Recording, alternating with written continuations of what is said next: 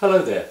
If you saw my last video, you would have seen this guitar hanging up, waiting to have its bridge glued on. The guitar is now complete, and this is one of my Phil Hare Signature Models, which Nadim is coming down from Yorkshire later on today to collect.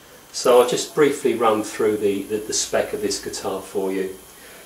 Spruce soundboard, Indian rosewood back and sides.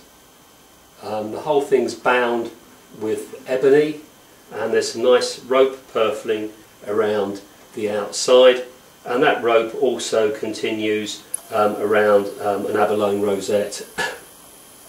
We've got a Brazilian mahogany neck, two strips of carbon fibre underneath the fingerboard to stiffen it, and also a two-way adjustable truss rod. Ebony fingerboard. I've started using gold Evo frets on all of my instruments now.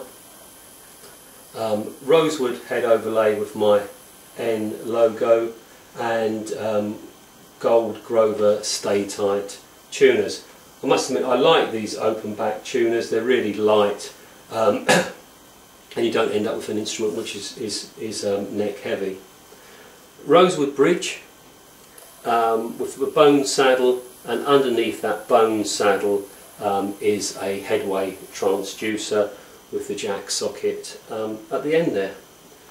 The body and the head are French polished, and there's a clear plastic pickguard here for those players who tend to rest their pinky on the soundboard.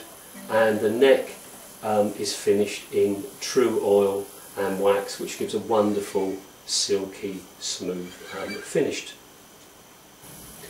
Well, if you want to hear what this guitar sounds like, or indeed my Phil Hare Signature guitars, I think the best way is to try to catch Phil at one of his gigs around the country, or of course there are loads of brilliant videos of Phil playing his guitar on the Phil Hare YouTube channel. And between you and me, I'm hoping that maybe Nadim might post something of himself playing this. Anyway, thanks for watching. See you next time. Cheers.